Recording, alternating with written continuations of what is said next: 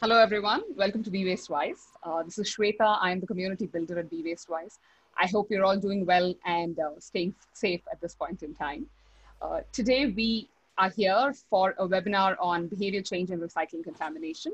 We have Adam Reed, who's moderating this panel. Adam has moderated many other panels for us since last year. So please head to our video panel section on the website if you haven't seen them, and you will find all of them there. And Adam is going to talk to Stephen Bates. He's a behavior change communications expert. We also have Sarah Ottaway, sustainability and social value lead at Suez Recycling and Recovery UK, and Gemma Scott from Resource London. And you won't be able to see Gemma today because of a technical hitch, but she'll surely make up for what she says from that. So we already got several of your questions along with your registration, which have been passed on to Adam. He's going to incorporate them in his conversation with the panelists. But do remember, please feel free to share your questions as the panel is happening. Adam will ensure that the questions are answered. Please use the Q&A section to put up your questions. So yes, over to you, Adam. That's all I have to say. Thank you, Shweta, and good morning, everybody. There's a huge number of you joining or have already joined. It's great to see you so bright and breezy, talking about a topic that is very close to my heart. So yes, I'm Dr. Adam Reed, the External Affairs Director at Suez, and one of Shweta's well-honed facilitators, shall we say. My job is to get us through the next 58 minutes, finish on time, get as many questions answered, and ensure that the panelists stick to time and stick to topic. So you've been warned. Contamination, very close to my heart. 26 years ago, I came into this sector doing door-to-door knocking, engaging residents with why they weren't recycling often enough, and when they were, why they weren't getting it right, in the wrong bin or the wrong material. So in some respects, it's great to be back 26 years later talking to some real experts, because let's be honest, I was making it up as I went along back then. Real experts about how they've been dealing with contamination over these, the last decade or two. What are the current issues? What are the problem materials? What are the engagement techniques that really work? And hopefully giving you a few takeaway messages so you can go back to base and implement some rapid change and get some real improvement in the short term. It's also a pleasure to bring three excellent panelists to you today, because Steve and I go back way too many years. We've done behaviour change when behaviour wasn't even a word in the waste industry, so look forward to hearing from Steve. Sarah currently works for me, but I've known Sarah by a reputation for a lot longer. She knows more about contamination and engagement than I do. And then you've got Gemma, who's going to, Gemma and I knocked around in London quite a bit back in the day when we were recycling officers, and Gemma's going to bring us a bit of insight into how we deal with high rise, which I think is a problem for many places around the world. Those people that are living in communal housing and don't have the space to do the usual recycling that suburbia might like. So anyway, that's what we've got lined up. I'm going to kick off with Sarah Ottaway today. Sarah, welcome. Always good to see you, bright and breezy. What are you going to tell us? Thanks, Adam. Well, I am going to be sharing some key case studies from what we've been up to in Suez over the past few years, which hopefully sets a bit of the scene for everyone, and also kind of shows everyone what we've been up to, because we've done a lot of work in this area. As you say, we've been pretty busy. So we've got the slides, Sweta, and I'll start sharing with everyone what we've been up to. So kind of three key areas to share with you all, and the first one of those is around direct householder intervention. How are we doing? Keep talking. They keep going? Okay, there we go. So once they appear, you will see that that first intervention took place in Calderdale, which is the north of England. It was the evolution of a process that we've been working on for a number of years, and what we wanted to do when we introduced this particular one was to actively monitor it over a long period of time. This was a 12-month period to really understand what was going on and whether the results that we were seeing were, or the results that we were seeing elsewhere really were holding true, and we could actively demonstrate the impact of what we were seeing on the ground. So the service is a source segregated service, so it's curbside sort, so multiple bags and boxes people putting their different recyclables into. But this process is also successfully used on commingled collections as well. So it's a three-step process which uses a tag that's attached to the particular container by the collection crew. It's then reported through a computer system that we have on board. If the same thing happens second time, Then a letter is sent directly to the resident to give them a little bit more detail about what the problem was. And then if they're reported for a third time, it's a face-to-face interaction. So the local officer there will go and knock on their door and try and have a chat with them. So the important points for these is about getting the messages right. And the key principles, which you can see on the tag, which I've put up there as an example, is that we try to use as few words as possible to make it really easy to understand what the problem is and what they need to do differently. And it all comes back to the really key principle of helping the reader to understand this in a really easy to use way, because that's going to increase the chance of them taking the message on board and changing their behaviour. And you can see from the results over that 12-month period, we saw a really impressive response. 84% of those that received a tag actively changed their behaviour. They weren't reported again. And then all the way down to the visit, 97% of people we went and had a chat with on the doorstep actively changed their behaviour. And we went out and did some monitoring on the ground to make sure that the data we were seeing coming through the computer system that we use with our crews was being backed up with what was actually happening on the ground. We also saw an increase in the recycling that we were capturing, because we were picking up more because the crews weren't having to reject bags and boxes, but also because we were communicating with householders, they were understanding what they could recycle more, so they were putting more out for collection. But the biggest impact of all was around the amount of staff time that we were saving. So because crews were not having to deal with contamination, were not having to use the tags, not having to deal with materials in the wrong place, they were able to complete their rounds quicker. So that's 615 hours of staff time that was saved over that 12-month period. So that's one person working for about 15 weeks, or a crew of 3 for about 5 weeks. So that's a huge saving. And that's where, when we are trying to support the business case for investing in behavioural communications, and that's where it's really important to look not just at what we're trying to influence, but the broader picture that it's a part of. Next one, please. So the other examples around flats and communal areas, this is where we replaced the bins on site with a clear-sided bin, so the crews could really see what was going on. So this is where commingled collections were being used. They were put out for a number of weeks, so this was a long-term intervention. So we put them out for about 12, 13 weeks at a time, and then replaced them at the end with the standard containers again. Communications here were also really important. So we communicated with the residents at the beginning, during the intervention, particularly if there was problems with contamination ongoing, and at the end as well. We also engaged with the caretakers and the staff, and I'm sure Gemma's going to be sharing more around what they've been doing in London around this as well. But the really interesting part here, and what I wanted to share, was it wasn't just about the change that happened during the intervention, because there wasn't a great deal of change. The amount of contamination, even though the reports remained the same, did reduce in terms of the amount that was being found. But the biggest change came after we put the containers back. And actually, we would monitor material quality for the entire period. And we noticed that there was no change once those original bins went back in. So it remained static. So we didn't improve material quality overall, but we did make sure that we changed the residents' behaviour throughout that intervention. And also we increased recycling at the same time for the same reasons. And the last one that I was going to share with you was around our collection crews. Obviously incredibly important for both those two examples that I shared with you, but also we need to sometimes influence their behaviour as well. It's not just about the householders or the users at the front end, it's sometimes about the decisions that the crews are making. So this was a particular example that in East Devon, which is again a curbside sort contract, we had some issues with paper. This was particularly towards the end of last year, where in the UK, the fibre market was really in decline. Prices were going down, quality expectations were going up. And even though there was never issues before, this time the expectations increased to the point where the reprocessor was saying, we're going to have to consider putting your prices up and potentially rejecting loads. So we worked with our crews. So we were doing yard checks, toolbox talks, various education interventions to help them make sure they were making the right decisions at the curbside and sorting properly, and making sure, because in the container that the paper goes in, you also often will get glass, card and textiles, hence why those 3 images are on the slide that I've put on what you can see there. And what would often happen is that the crews weren't always separating them because they were trying to get through the round as quick as possible, as I'm sure everyone can recognise as well. So through doing those interventions, not only did we make sure that no loads of paper actually ended up being rejected, but we also increased the price by £32 per tonne, which, when the fibres market was in such steep decline, was an incredibly impressive result. And the work that we've done there has actually gone on to help support some of the other work that we're doing on fibre separation elsewhere in East Devon as well.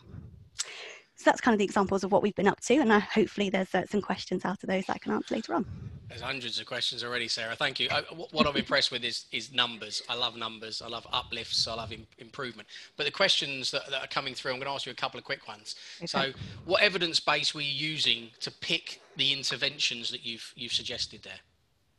So the evidence bases were, so for Doncaster, for that communal properties, they were the ones which were high reports of contamination. So we made sure we picked ones that were bad performers. And for Calderdale, see, that's blanket across the whole area. And okay, thank you. And were the crews victimised in any way, or did the public feel antagonized? You know, were they antagonised by this kind of change in behaviour? What kind of feedback did you get from the punters? So, to be honest, the vast majority were positive. We had, especially in the early stages, we had a couple of calls in from residents who were insistent that they had never contaminated, even if we had pictures and all the other things that you can often capture at the curbside. But again, a visit normally, or a conversation over the phone normally puts those right. But no, as far as I'm aware, we've never received any reports of angry residents taking it out on our crews in terms of this intervention. And finally, what's the kind of cost profile for some of these interventions? Because you talk about increasing value of material, you talk about, staff time being saved, but surely there was staff time being used. Absolutely. So the best example of the three of those is the first one's that direct householder intervention in Calderdale. And the value from that over those 12 months actually paid for the officers' full wages for a year, just from that one intervention, to give you an example of kind of the cost-benefit ratio. Fabulous. I'm going to hold some of these other questions because I'm sure there's relevance to our other two speakers. So let's move on and keep going. Brilliant start though. Thank you, Sarah. So second up, Mr. Steve Bates, a man of many words, and you've got 5 minutes, so not too many words. What have you got to share with us today, mate? Okay, well, I've got 3 examples of where we've used communications to influence contamination levels. So just to explain, my role is, I'm not a behaviour change scientist. I communicate the science of behaviour change direct to the residents. And the first one I'd like to share with you is how we tackled on-the-go recycling. If I can have the next slide, please. So this is North Cyprus. Many of you will be aware of the unique political situation in the north of Cyprus. They don't have formal recycling there. Instead, what recycling happens is done by a civil society organisation. And there's one which collects drink cans, which it then sells and raises money for children's hospitals and children's healthcare. Very worthy cause. Trouble is, the container that they collect the cans in resembles a similar container that a commercial operator collects plastic bottles in.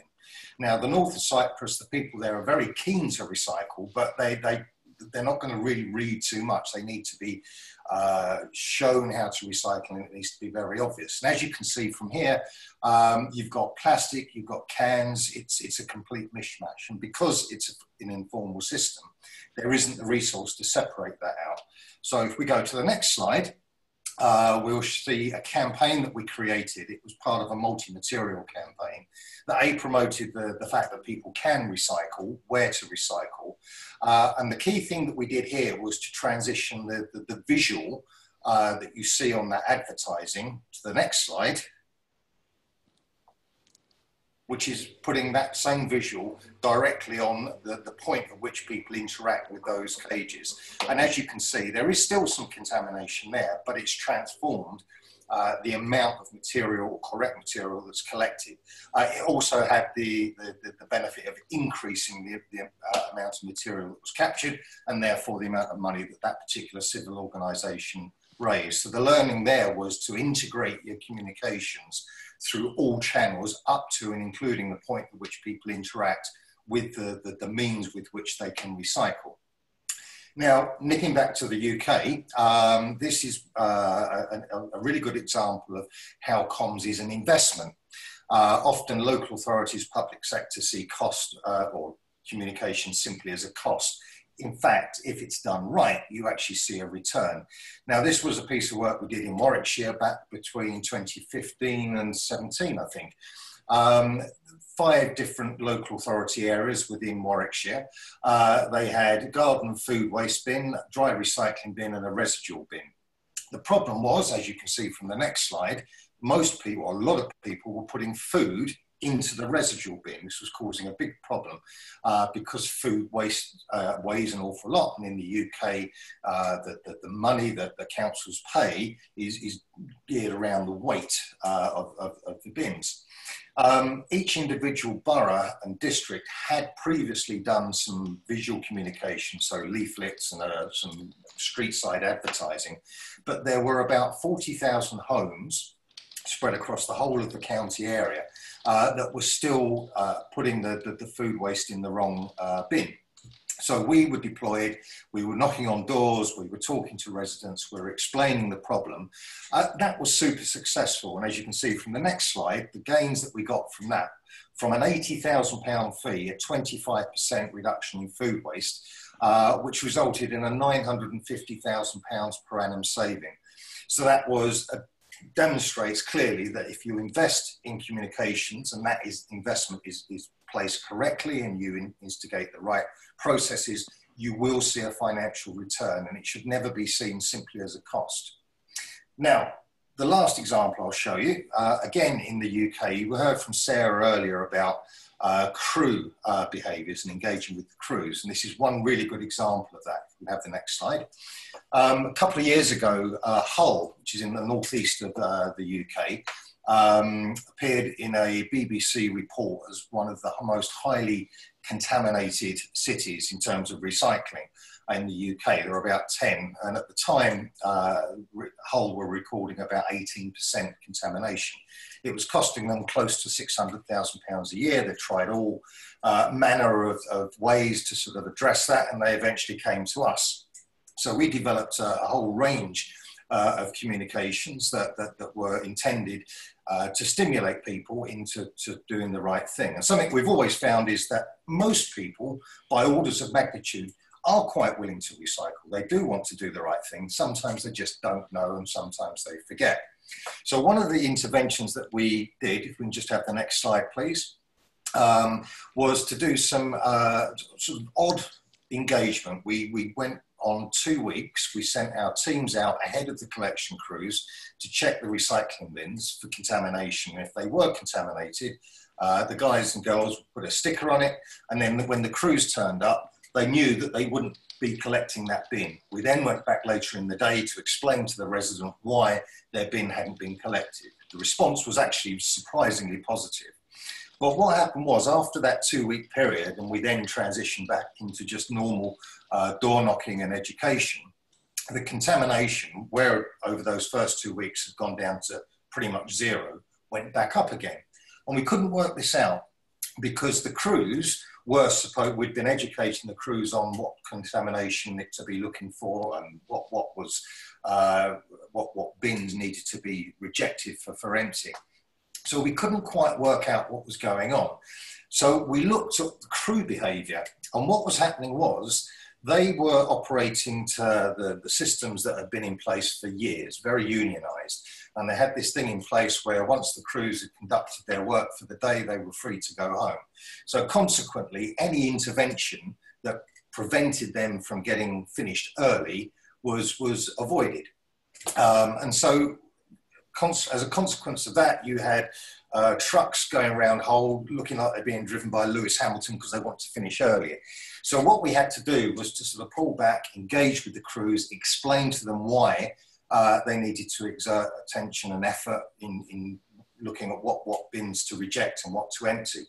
And as a result of that, the contamination rate has continued to decline. So just a little recap on my last slide, if you can go forward. Key learnings: integrate your communications visually up to and including the point of disposal, and be bold and be creative. we are bombarded with marketing messages, and local authorities don't have the budgets of Coca-Cola and such like. So you need to be creative in your comms, and that creativity needs to be seen at every point through the process of engagement up to the point of where people put their recycling in. We need to engage directly where it's needed the most. Don't just purely rely on one channel of communication. You need to look at the areas that are causing the problem and engage directly with those. Check your services before the population. Don't go out and think that communication is going to solve anything. It can just paper over cracks, so you need to deal with the cracks before you communicate. And most of all, invest in your communications. Do treat it as an investment. Thank you, Steve. About 5 minutes, thank you. It weren't bad, mate, weren't bad. You're pretty much there. So quick question. Somebody wants to ask about Cyprus and who actually paid for that intervention. Was it the municipality? That was the EU. There's an EU project over there which is trying to bring some kind of unification between the north and the south, which always amuses me that they've employed a British guy, EU employing a British guy to work on a reunification project. But yeah, so that's a donor-funded project. But the idea is that's now transitioned into a wider North Coast project. And the intention is that over the coming years, the municipalities and indeed the civil society organisations will recognise through evidence that the money that they're spending on comms is seeing a financial return, and they will self-finance it. As somebody that's worked internationally almost as much as me, do you think there's a need for an international bin labelling system to reduce consumer confusion? Something a bit like the road safety signs that you now see popping up all over the world. Good question. The answer is yes. The question is who would administer and own that? Who would be the institutional owner for such a device? I think beyond that, I would say that there's probably a stronger call for global unification in terms of on-pack recycling information, but then ahead of that comes the need for unification and standardization of material types in packaging. Fundamentally, yes, if we can tie up and sort of bring global or bring countries together in terms of how they communicate recycling together, I think that will be a good thing. Final one for you, because the other ones are more general. I'm going to ask all three of you. But in the Hull example, how much crew training was involved, and how did the crews react to that? We initially did crew training by means of sort of half-hour workshops, and initially that was just purely to inform them of the work that we were doing, because the first 2 weeks we had to work in close collaboration with each of the crews, because they needed to know that we'd be ahead of them if they were catching us up to hold back and so on. We explained to them the purpose of what was being done. So we held a series of workshops so they were aware of what we were doing, why we were doing it, and so on.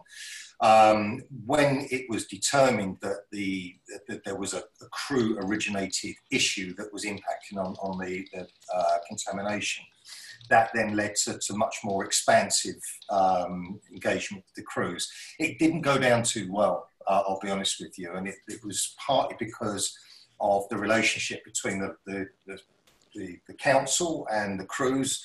It was self-collecting, they didn't contract out, it was very heavily unionised. These guys were being asked to sort of stay back for an hour for extended training. So it was quite a difficult situation to overcome, and it fell beyond our remit, sadly, but the council did manage to sort of win them over eventually, and we're seeing the results now. And Sarah, crew training, something you've been heavily involved in over the years. I mean, we now do it kind of just as part and parcel of the day job, don't we? We do, and I think reflecting on Stephen's point as well, I think this is where having someone who is so involved day to day with the crews builds that relationship as well. So the officers that we have are based locally, so they're not just there for the interventions. They build those day to day relationships. So they know the personalities, they know who the ones with the big mouths are, so that you can obviously work with them, because obviously they influence everyone around them.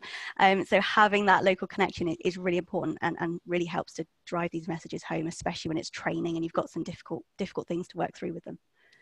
Good lessons. Right, come on, Gemma. You've been sitting there quietly. I know we can't see you, but I'm enjoying seeing your name on the screen. Gemma, the floor is yours. Thank you for joining us. Thank you for having me. So yeah, my name's Gemma. I work for Resource London, and I lead on all of the work that we do in London around improving flats. Actually, just the next slide, please, Sweta. Thank you. So just to give you an idea, I'm going to talk you through a project that we have run over the last 2 years. Which I have to say, originally was all around how we can increase recycling in flats through improving the amount of material that people were putting into the recycling bins. Next slide, please, Sweta. But actually, what happened in the end is that it became very, very apparent that, that the quality of the material that we were getting in the recycling bins was so poor, and contamination rates were so high. So we were looking kind of in the 31, just shy of a third of the material in the recycling bins was contaminated, that we realised very quickly that the project had to look at how to tackle the issues that the contamination was actually creating. So like I said, we did a load of research at the beginning. We looked at over 150 estates, so blocks of flats, and we realised quite quickly that a lot of the services that were being provided for those residents were quite poor quality. So, for example, you can see an example there on the bottom right of your screen. Signage was really poor or non-existent. You know, how can you expect people to be recycling correctly if the signage is poor? And there was lots of issues with overflowing bins. So, you know, people were very often ending up putting their residual into recycling bins because the residual collections weren't properly in place. Big issues with bulky waste dumping. So you can see from that bottom left photo and from the middle one as well, actually, that there was bulky waste dumping. That was kind of leading people, they were finding it quite difficult to use the bins or even to get into the bin rooms in some occasions. So again, they were just dumping whatever waste they could get into the closest bin. In effect, and that was leading to huge issues in contamination as well. As I said, the contamination was extremely high, so nearly a third of what was going in the recycling bin was contamination, quite low capture rates and very low recycling performance as well, so around 11%. I think one of the key things from this project was making sure that we actually approached the whole issue of recycling performance and contamination from the point of view of the residents. We needed to understand what residents felt about their recycling services in order to have any attempt to improve that. So next slide, please, Sweta. And this is a video basically showing you that we actually spoke to real people living on real estates in London. Do they exist?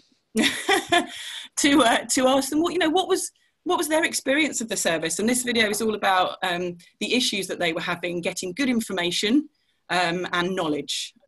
So if you're able to play that, Sweta, that would be great.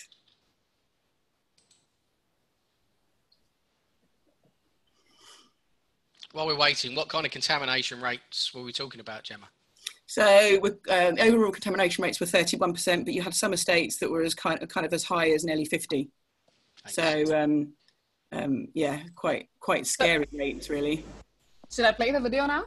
Yes, please. Okay.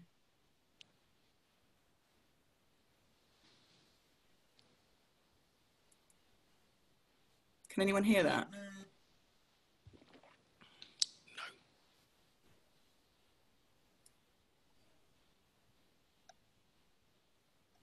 Okay, so I mean, I might as well kind of mic over the top, almost MC over the top. But basically, people were telling us that they were really confused about what they could recycle. They weren't sure. They felt that they weren't getting good information. They felt that the information that they were getting once they got to the bins was poor quality. So, for example, it wasn't clear what they could recycle and what they couldn't recycle.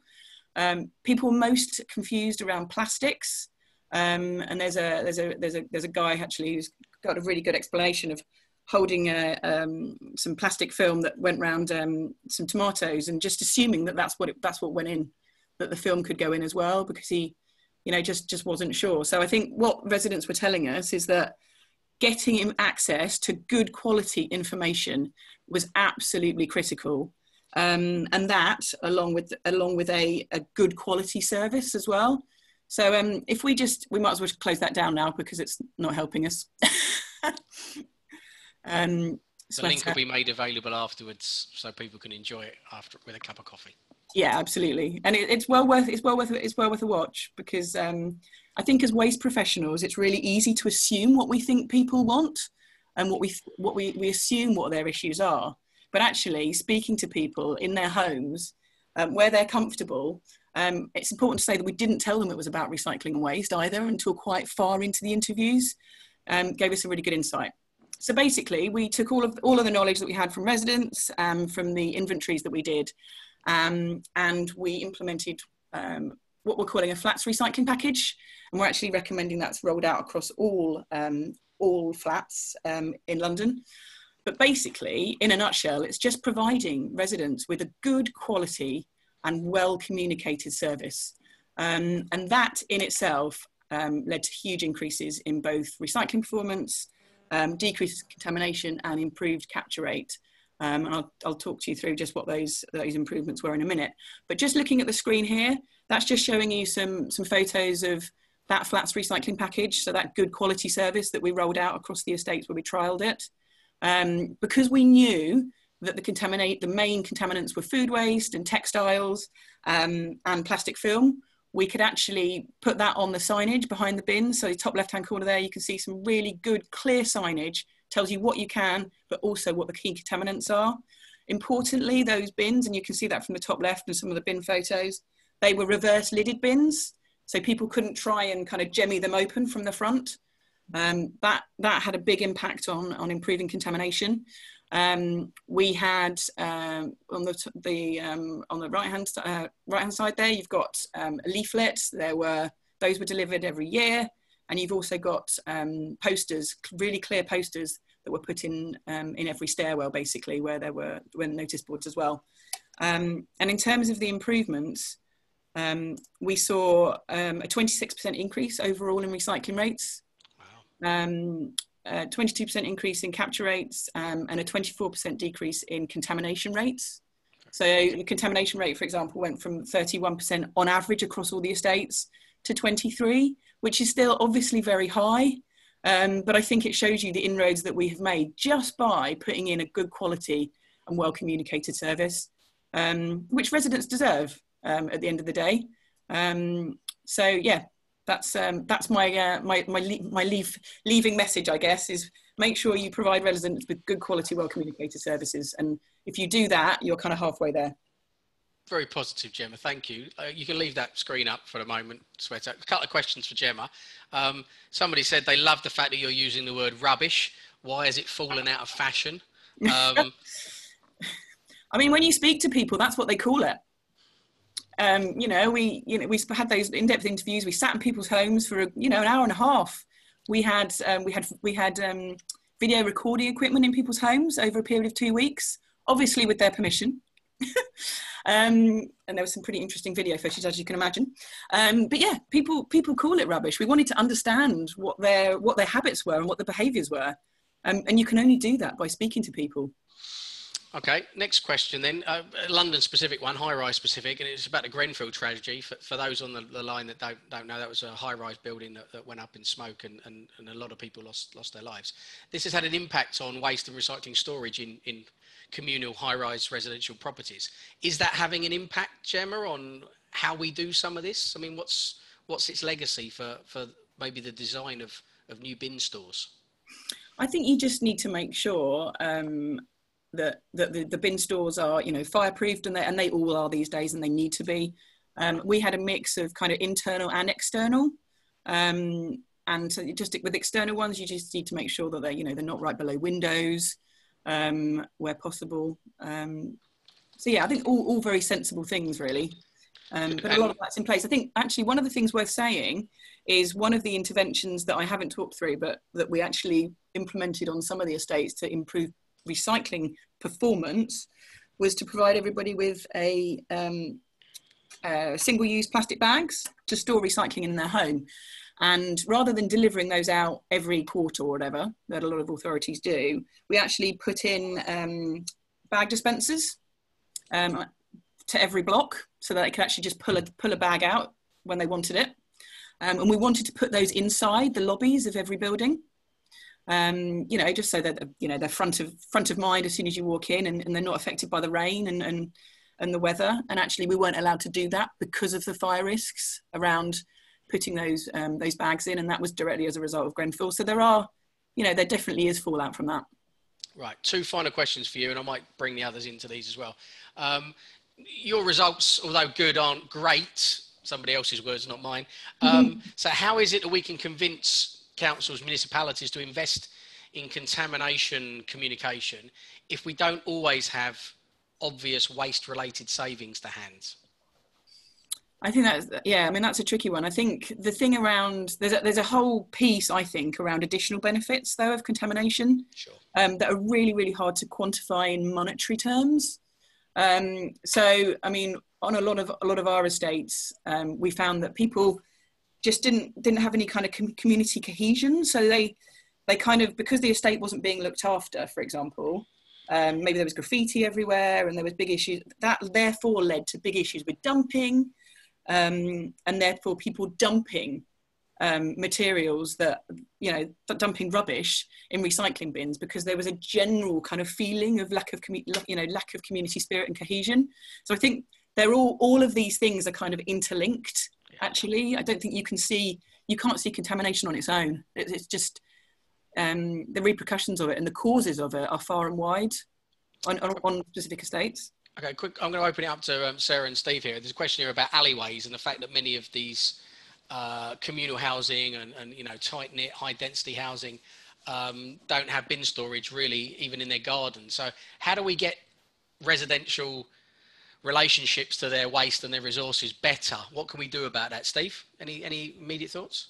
Yeah, funny enough, about 18 months ago, we worked on a project dealing with that very same thing. It was what we call a Warren estate, built in the early 60s as what was then considered to be the future of social housing, and it wasn't. It was terrible. And as you rightly say, no provision was made for what was to become the need to store several bins. So alleyways were used as storage, not just on bin collection day, but throughout the week.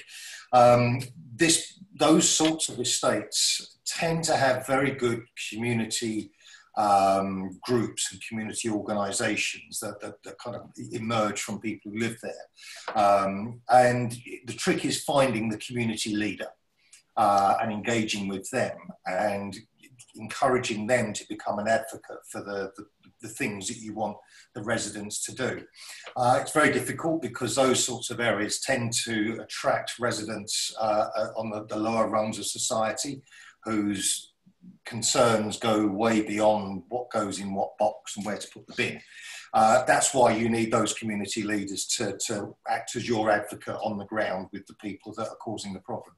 Thank you. And Sarah, should we be rewarding people for recycling well? It depends what we mean by reward. We should be congratulating them when they've done it right. Cash.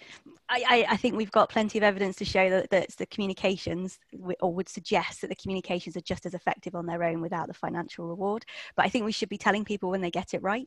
So that's something we did on the communal project in Doncaster that I mentioned before, is that before we went back to the standardised bins, we thanked everyone for what they did. We gave them some results. So we showed them that change that had happened over time so that they could see that, especially those that had made a change, that it had been worth it and there was value to what they were doing. I think I'd also add on to Stephen's point in terms of the alleyways, that's something that we've also done in Doncaster, learning from what we've done from householder communication and householder contamination intervention, is our biggest challenge when it came to alleyways was finding out whose bin was who.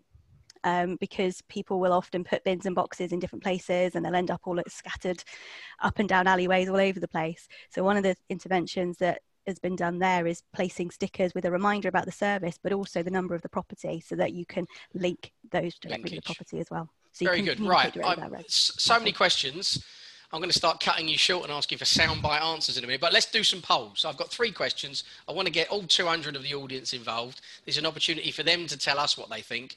You know, maybe it's a mandate for future activity. Maybe it's just, you know, some headlines for a future blog. So here we go. I'm going to launch the first poll. Hopefully you can see this, everybody. What is the greatest impact of contamination on your system or service? So if you're a local authority or a service provider, which one of these, is it the political fallout because contamination is undermining your message? Is it the costs incurred? Is it your reduced efficiency of the service? Is it the environment that's being degraded because of the contamination and reduced recycling rates? Or no, contamination has no impact whatsoever. We're not worried about it. So I'm going to count you down. Come on, we've got a third of you vote. Come on, guys and girls, move those fingers. And I'm going to pick on one of my esteemed panelists to comment on this in a moment. So I haven't decided which one yet. And okay, we're over halfway now, so I'm counting you down. You've got 5 seconds, 4 seconds. You know what comes next. 3, 2, 1. Thank you very much. We're at 66% of you voting, so that's probably enough for me. End polling. Right, Sarah, here we go. The greatest impact of contamination is increased costs followed by reduced operational efficiency, and I suppose they're either end of the same spectrum in respect. Is that how you see the world? Yeah, very much so. I think, you know, the example that we gave in Calderdale, obviously we could see where that direct benefit came from, increased costs, particularly, you know, in terms of sorting and everything that happens at the end. So yes, completely concurrent with what we're seeing, but also where we're seeing where we can make the most benefit as well. And it also supports that business case. So being able to understand what it is, how we're making a benefit, can encourage those purse string holders to, you know, to loosen them and give us some access to that cash. And Steve, thankfully, nobody on the call, because clearly everybody in the call is interested in contamination, thinks it's not a problem. So, you know, that one resonates well with you. Yeah, definitely. Some future budgets coming your way, maybe. Hopefully. Send them my way. So, next poll. Stop sharing results. There we go. Is that, yeah. Next poll. Here we go. So, here we go again, everybody. Another opportunity to have a vote. I'm going to pick on somebody again to comment, launch polling. So, which of these interventions, and you've heard about a whole heap of interventions today already, I mean, it's been fantastic coverage, is the most successful in reducing contamination in your perspective? So if you've had experience, if you've implemented some different tests and trials, if you've been on the end of some of these interventions as a resident, that's a very valid opinion. So is it the financial incentive? Somebody's already asked the question, should we be paying people or maybe penalising people? Is it penalties and fines, the other side of the positive spin? Is it mass advertising, you know, billboards, national radio, TV, etc.? Is it direct door-to-door, you know, in their face, nudging and supporting? Or is it, you know, the reminders via social media, the apps, the messaging, the pings? It's your recycling day, remember. I'm going to count you down because more of you have voted on this one than the other ones. This is fantastic. 5, 4, 3, 2, 1. Gemma, get ready. I'm coming your way. And the answer is direct resident communication. So does that surprise you? Going door to door and being in the face of the customer is by far the strongest intervention being supported here. Yeah, no, it doesn't surprise me at all. And it's certainly our experience as well. But is it the most expensive? Yeah, I mean, I guess direct resident communication can mean a number of things, right? So it could mean door to door, and that, there are cost implications in that, and for a lot of people that won't be possible because of the cost. But I think the project I just talked to you about shows that actually just, you know, clear communications to residents at the point at which they are depositing their waste, and providing them with a regular leaflet actually has, you know, is effective. So. Thank you. And Sarah, interestingly, 16% have gone, you know, the constant communication. That's actually more than have voted for financial incentives and penalties. Absolutely, and I think, you know, I would agree with them all completely. You know, penalties, that carrot, that really extreme carrot and stick effect. You know, I think all the examples that we've talked about today shows that we can have that influence and encourage that change without needing to go to those extreme measures. Cool. Final poll coming up. Here we go, and then we'll get back to some of these. I mean, honestly, the questions are flying in now. We should do these for 2 hours, Sweater. Okay, that's my message now. So, final poll. Here we go. Who should be most responsible, and I mean most, for reducing recycling contamination and improving the quality of recycling more generally? You can have 2 because we knew this was a difficult question. So you pick the two you like. Is it national government? Is it the consumers? You know, that's their behaviour. Is it the brands and the retailers? Maybe we need more on-pack labelling. Maybe they could be doing more direct communication. I know Coca-Cola have done some in recent months. Is it the local authorities and municipalities who at the moment are the ones being tasked with dealing with it? Or is it their contractors? You know, Sarah and I are representing the private waste management companies today. Now, obviously, we don't work for every authority, but is it our responsibility? So good voting levels so far. I'm going to count you down because we're over halfway already. Well done, everybody. It's an interesting mix. So is it national government? Is it the consumers themselves? Is it the brands or the retailers? Is it local authorities? I'm going to be very surprised by the answer to this one. Steve, I'm coming your way in 5, 4, 3, 2, 1. And the answer is just consumers, 61%, then the retailers and the brands, 48%, then the local authorities, 43%, the people that currently are probably tasked with doing it the most. So what do you reckon, Steve? How does that sit with you? I'm not surprised because I think consumers ultimately have the last line of responsibility and option to do the right thing. They're the ones that are holding the item that needs to be disposed of, and they therefore have the option or the ability to do the right thing with it. However, the brands need, I think, quite rightly to be more implicit in or look at what materials they're using to make it easier for consumers to recycle. And then the local authorities and the national government need to fund the communication to ensure that those consumers are doing the right thing. So it's kind of all of the above. But I think the order that's come out there is interesting because it kind of mirrors what I would think as well. Cool. And Sarah, somebody's already asked me, you know, a number of times today, I think they clearly want their question asked. Is the changes in deposit return scheme and in particular extended producer responsibility that are going to come across the whole of Europe, if not the world in the near future, is that going to address some of that poll answer, which is the brands need to take more responsibility because they're going to be paying more? And is it going to reduce contamination, do you think? That's a really interesting question, and I think it has the potential to, because it will, especially the deposit return schemes, there will be more emphasis on the consumer returning their product to a certain place, and in order for them to get their deposit, they've got to put the right thing in. So from that point of view, it could well help. EPR will also allow more funding, and I think what we've shown again through all our examples is that if you put money in the right place, we can really change and influence behaviour. And if you've got consistent messages coming from the brands, coming from your local authority and those of us also involved in the chain, then it has a real potential to reduce it. But yeah, funds used in the right way is probably the big one from that. Okay, let's get into soundbite time. So quick question, all three of you, start with you, Gemma.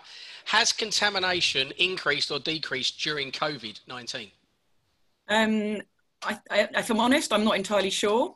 I suspect it's probably increased slightly because people have had a lack of space to put residual waste in, because obviously people are living at home at the moment all the time. So I suspect it's probably gone slightly up. And Steve? Yeah, what I've seen, it's certainly gone up, certainly in my area. Okay. Sarah, we've seen something different, haven't we? Yeah, so I think generally speaking, we've seen it come down. We've seen quality, because people have had more time because they've been on lockdown, had a little bit more time at home, not rushing around as we normally do. But on the flip side, we're also seeing more PPE. So obviously that's a real issue that we've seen to kind of counteract some of that positivity. Now, so somebody asked me a question right at the beginning, which was something about interventions and their ability to affect behaviour. And they asked a question about demographics and whether certain groups of people respond better to interventions or not. Now, it may be that Steve's, what's happening in Basildon or Essex is different from what we're seeing in Kensington and Warwick, for instance. Is there a social dimension to this, Gemma? I mean, your work with High Rise, that's a very different type of social group to, say, the residents of Warwick, perhaps. Yeah, I mean, and our project basically showed that those estates that had younger people and higher predominance of renters had poorer performance across the board.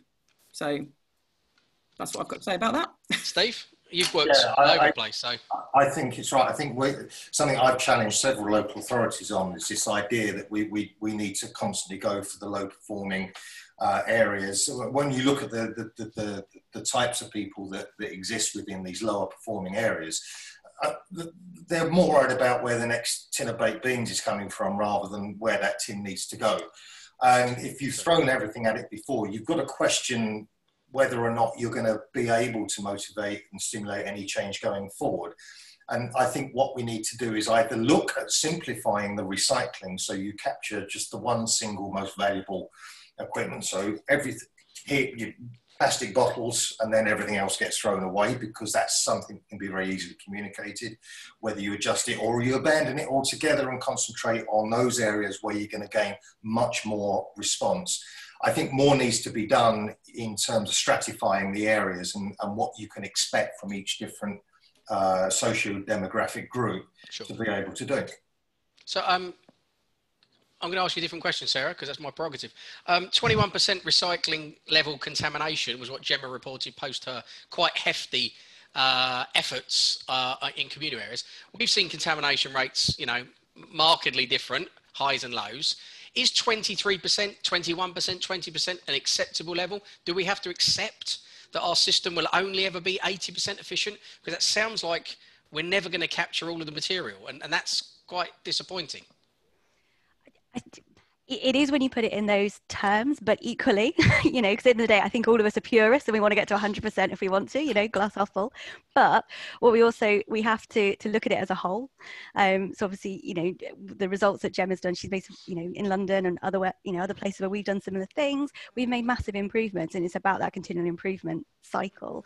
And also, that's not the same as what's happening elsewhere. You know, we know in other parts, especially when we have high quality curbside sort collections, that our contamination rates are in the single digits. So we are achieving that high 90%. So it's about partly the area and reflecting back on points that Stephen has just made, but also in terms of the service and what it is and what's possible within those areas. In a high-rise block of flats, being able to have separate containers for individual materials is going to be physically impossible. So we have to balance out the bigger perspective.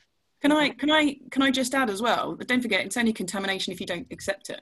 So, you know, I think we need to look at how we better provide services to people, because, you know, we found textiles, for example, was a huge contaminant, and on those estates we've now put in textile bins, and we're doing waste comp analysis as soon as we're allowed to, actually, you know, with the COVID issues. So we'll be producing a report that's kind of showing the impact of that on the competition for waste. I think that's a really important message, Gemma. I remember doing a contamination campaign a good decade ago, and the biggest uplift I could have was by bringing pots, tubs and trays into the yes list. 20% uplift in performance and 20% reduction in contamination. Fascinating, you know, that kind of local variance about what's accepted and what's not. And of course, that then might lead to confusion between what you and your neighbours do, or you and your parents do, or you and your friends do. So, right, quick question. This is a great one. I'm gonna even tell you who asked it, because he should have been on the panel today, but he was unavailable at the last minute. So Gareth Morton has asked, he sent this one in earlier, so I was primed. What is the single biggest challenge to reducing contamination? This is a nice wrap-up question, because I'm conscious we've got 5 minutes left. Is it attitudinal?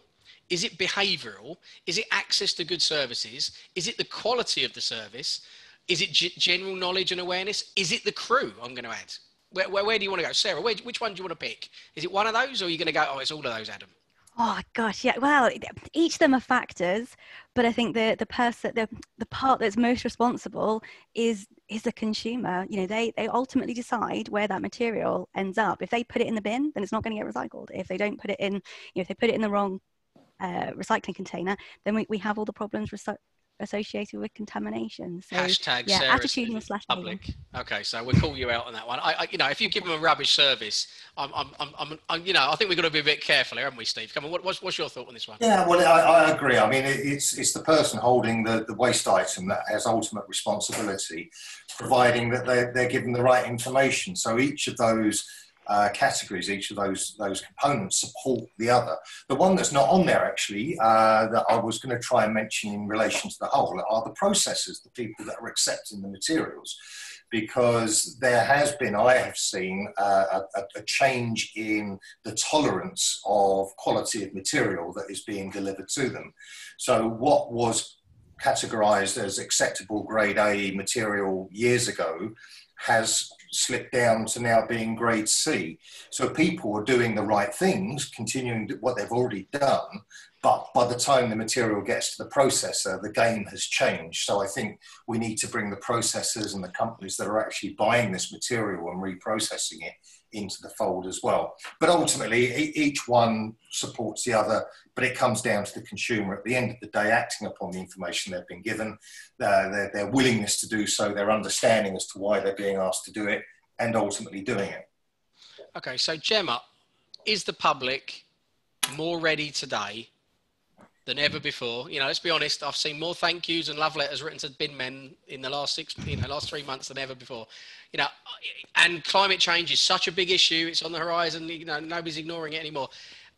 Are the public ready to hear the message and respond, or are we still fighting an uphill battle with segments of society? I think we'll always fight. We'll always be fighting an uphill battle with certain segments of society. I think, you know, that's just the way it is. But I think this, you know, we have a unique opportunity now. Given the kind of love your bin man kind of stuff that was going around, we've got to take advantage of that. We've really got to take advantage of that. But I think we need to realise that the whole industry is the solution. It's not just consumers for me. And you know, Steve, you touched on that. It's the whole industry. The whole industry needs to transform itself to make it easier for people to do the right thing. And whether that is improving communication, it's taking all the materials or more materials than we do currently.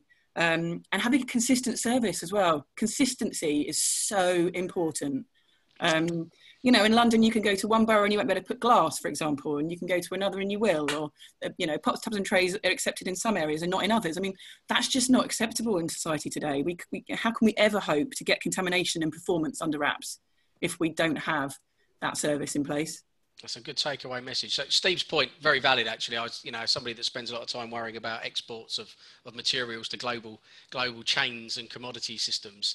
It's yeah, as those restrictions start to feed their way through the system, you're right. Things that we might have gone, yeah, it's acceptable, just aren't anymore. And so that quality issue becomes ever more prevalent, which is why I think EPR reform is quite an interesting one, because it might change the dynamics, not only of the value chain, but also of the behaviours of different parts of the chain. So the last question, and then I'll ask you each for a soundbite to take away with. What level of contamination is acceptable today and tomorrow? Steve? Oh, well, let's go big, 0. But yeah, just 0. I'm not a technical. I don't think fair buying. What 1%, 2%, 5%. It depends on the local economy. It depends on the local people, where it's going, and so on. But stop digging a hole. None. You said none. We'll settle for none. Sarah, what are we going for? I concur with Steve. I think it none. Was, wow, that would have been a really boring poll question. Gemma, what's the answer? Is it none? I think I'm a bit more realistic. I think curbside, so houses, I think we should be looking at the kind of below the 10s, so kind of 5 to 8, something like that, on commingled services, and I think on communal services. I think if you can get it to as low as 12, 15, you're doing well. Wow, there we go. Some stark reality and some hope in equal measure. Thank you. So it's time for that one takeaway message, that one soundbite. If I'm going to go on Twitter in the next 5 minutes, what am I going to say about @SteveBates? Steve, what's your takeaway message today? Keep engaging, keep communicating, and keep it two-way. Find out why people aren't recycling and aren't recycling correctly, and respond to that. But keep talking to them. I really like that, because we haven't heard the word listen too much today. I don't think. I think that's a really important message, mate. That, you know, we've got to understand, and it's not always that they're doing it wrong because they're actively trying to stuff our system up. It may just be that they've got, you know, some myth in their head that needs to be corrected, and the only way to do that is to actually go and have that conversation, which is why I do like, you know, that sort of personal engagement. So Gemma, what's your hashtag takeaway soundbite, please? You just stole my key word. Listen. Yeah, listen to your residents, listen to your crews, listen to your caretakers, and act on what they are saying. Wow, we haven't rehearsed this. I'm sorry. Sarah, what's your takeaway message? I think I will go bigger and beyond Stephen and Gemma and say we need to look beyond what we're just trying to influence and look at the whole service, because that's where some of the biggest benefits may potentially lie, and behaviour change is really important to service delivery, and both the industry and the wider environmental agenda needs to recognise it as such. Fantastic. I mean, honestly, I've thoroughly enjoyed my last 59 minutes. question-wise, I think we're up at almost 100 now. We've dealt with some of them. We've parked some of them. We will share those questions with the panelists after today, and we will get an answer posted back through Be Waste Wise. The slides will be available. I promised that earlier. They will be available. They'll either be emailed or a link will be emailed to you later. I'd like to thank my 3 panelists. They've been excellent. It's always an enjoyable hour when I get to spend time with friends who actually know what they're talking about. So thank you. We haven't really touched the surface of contamination, but what we have done is talked about what it is, where it is, who's responsible for it, some of the intervention measures that have worked. There's some great case studies you can follow up afterwards. We'll make the links available. So brilliant. I'd like to thank you, the audience, because you voted on our polls. Those polls are meaningless unless you have your say. We will share the poll results with you because I think they're interesting. Take them back to your base, take them back to your paymasters, show them what the world is saying about the need for good communication and investment in programs. So thank you for that. Sweta, I think the floor is coming back to you, but it's been an absolute pleasure. I'm Dr. Adam Reed, as always, and I'll see you at a webinar sometime soon. Thank you. Thank you, Adam. Thank you, Sarah, Gemma, and Stephen. This was actually a really, really good webinar, and we managed to cover a lot of ground, several questions. And like Adam did mention, we will be floating the questions which have not been answered with the panelists. We'll try to get the responses out. And in a couple of weeks, when the webinar goes up on our website, you will have answers to the questions. The polls will be up there. We will have links to all the case studies, the slides. Everything will be up on our website from where you can access it. Just a reminder before we sign off, we have another webinar coming up in a couple of weeks. It is going to be about food waste and cities. So you can head to our website and register for that. That's a free webinar as well. So thank you, folks. Good afternoon, good evening, wherever you're at. So bye-bye. Thanks a lot. Cheers.